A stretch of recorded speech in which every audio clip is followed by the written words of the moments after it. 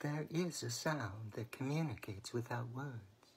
The rising sense of community stated in our world, rising solely in our hearts, but lost to most in the resounding cacophony of concrete and the restraining confinement of armed wars, straitjacketed by limited religious conventions that place all such discourse beyond our conception, isolated in our own objectifying reactions, endured in obfuscating alienation, intentional ignorance of nationalism, and all other isms that separate, as in, is my possession, my narcissistic solipsism, a nation of Narcissus, entombed in beliefs, theism, meism, leaving us in a chasm, isolating us from ourselves, leaving us in a state of mindless, heartless compartmentalization.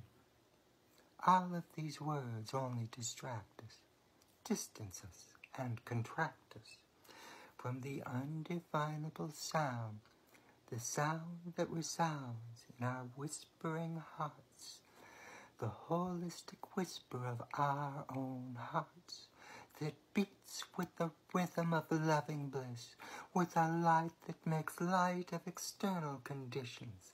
I exist in the light of existence is love.